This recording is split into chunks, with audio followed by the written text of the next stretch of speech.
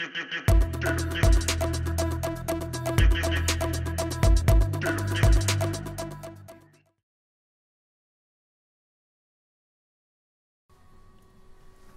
folks, it's Cyril here from Wheeler Automotive, and we're just going to give Mike's car a good inspection, a good once over to make sure that there's no warranty related issues as your warranty expires.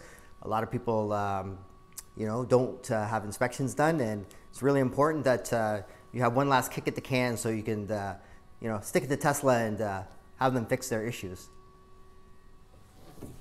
So we're just going to do a quick walk around and do a visual inspection, make sure that there's nothing out of the ordinary.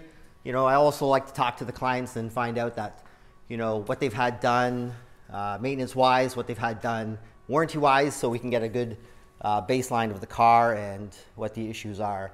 And right now we notice, as I was talking to Mike, he did have his upper control arms replaced, and as we see here, this harness is out of whack. So basically, the technician did not put the harness back in the proper spot. It should be going back here, and now it's starting to create a kink and maybe a rub on this arm as the suspension jumps up and down. So, little things. I mean, it's not a big thing, but, if that wire rubs through or it breaks, then, and you're out of warranty, it's going to come out of your pocket, even though they've clearly put it in the wrong spot. And if we look on the right side, that's how the wire should correctly be run. So nothing here is staged at Wheeler Automotive. It is what it is. We call it as we see it. So we'll continue the inspection, and we'll get back to you later. Thanks. So yeah, you haven't had a brake service done, so this could be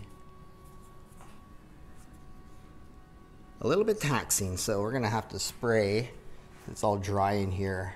No lubrication, so these pins are gonna be a little bit of a bugger to get out, because you should do this every year, and of course it's what, almost 3 years for you, yes, and you haven't had it done. Yeah, so, and you can see how the rust and everything's starting to build up there, right? See how it's discoloring here, right? So we have to get some lubrication in here, because if not, this pad will stick and it won't move, and then when you're not using your brakes, then this is what happens, right? All the rust starts to build up, right? Agreed.